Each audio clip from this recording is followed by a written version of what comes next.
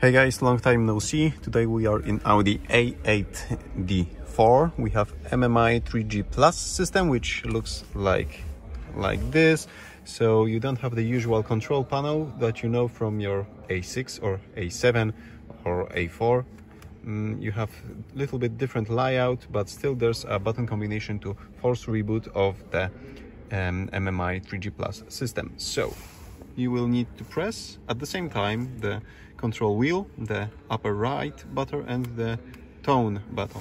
And with those three pressed, you will see that the display will go completely dark, it will close, and after about 5 seconds it should open again.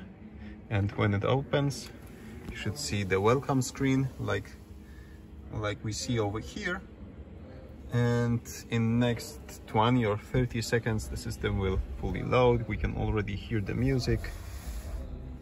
And if we go to, for example, navigation, we can see that the navigation is still loading because all the system components right now are loading in the background. There's some kind of priority for some, like radio, air park systems, and low priority for other things like navigation and so on. And after about a minute, you will have fully working system. So that's it for today. Thank you for watching and see you soon.